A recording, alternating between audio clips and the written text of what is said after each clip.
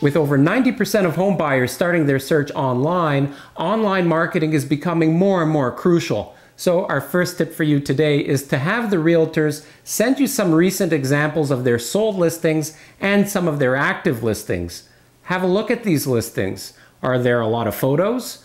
Are there good quality photos? Is there a video, or is it just a slideshow?